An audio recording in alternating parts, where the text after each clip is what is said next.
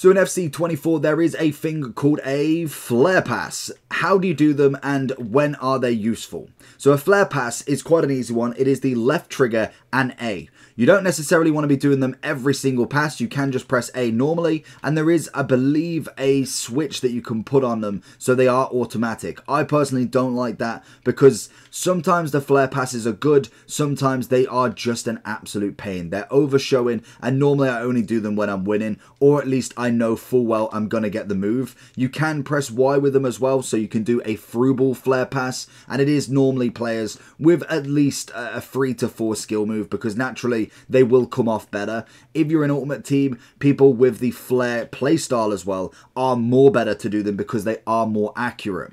So all it is simply get the ball as you see your opponent or your player, hold LT and A, and you can make a Flair pass. Whichever direction you do, so if I do something like that, if I go backwards, if I go forwards, it will be a different one compared to going to the side or going behind. They all change depending on their direction and also just how the animation has set up in game. LT and A, that's how you get a Flair pass done.